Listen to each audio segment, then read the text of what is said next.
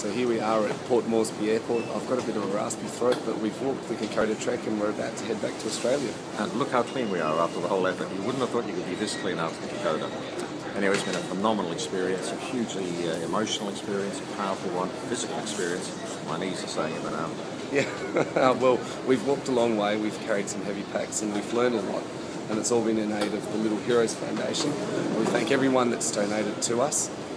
Dean, did you have a few words? Yes, I sure do. I really want to say thank you to all our donors and sponsors who helped us with this. It's been absolutely fabulous. Little Heroes will really benefit from it. We've been glad to do this for Caitlin's sake, in my case, and just generally for Little Heroes all up for both of us. So thank you, everybody. God bless. And we look forward to seeing you shortly. See you later.